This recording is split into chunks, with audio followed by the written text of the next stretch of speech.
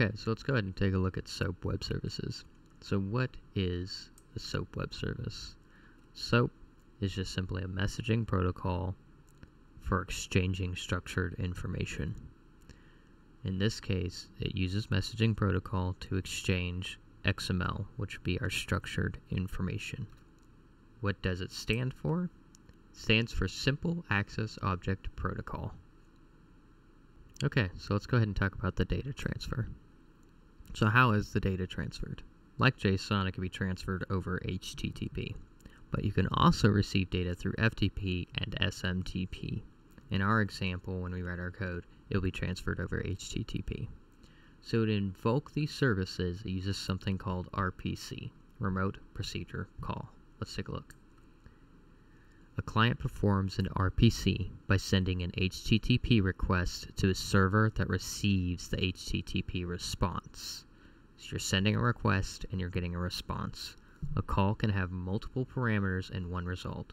For example, we have a calculator web service. We need to pass two parameters. Those parameters are going to be two numbers, 2 and 2. Our response should be 4, assuming that calculator service adds the numbers.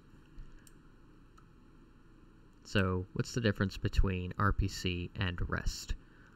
In comparison to REST, where documents are transferred, RPC is designed to call methods. So, for example, we have our calculator service. Our method would be calculator.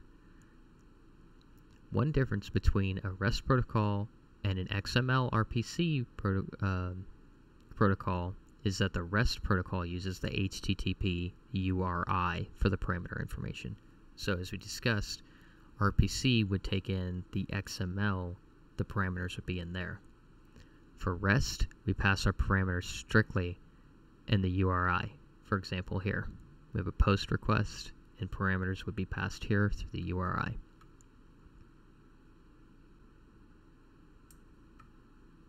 Okay, so let's go over what an XML request and a response would look like. So here we have our initial request. It's going to make a post request to the using the URI, and that method we're going to call it. It's going to be getState. The parameter we're going to pass is going to be a value of 40. Now let's take a look at what the response would be after we sent that XML. We should get an XML response with a value of South Dakota. So we got our state, the 40th state, South Dakota. So once we receive this, we're going to go in our code and we're going to parse this out so that way we just have this South Dakota that we can present to the end user. Okay, let's go over some pros and cons. Alright, to start, here's some pros. The advantage with this is that your requests and responses can be very well structured. And WSDL files provide most of the documentation for you. So the XML kind of provides that solid structure, and the WSDL files essentially are guaranteed when connecting to these SOAP XML web services, and they provide all of the functions, methods that you can call. And SOAP is generally transport agnostic, meaning you don't necessarily need to use HTTP. As we discussed, you can use SMTP or FTP. Alright, some cons. It is more resource intensive than REST and can result in slower responses. It is also more complex to create calls in a JavaScript environment compared to REST.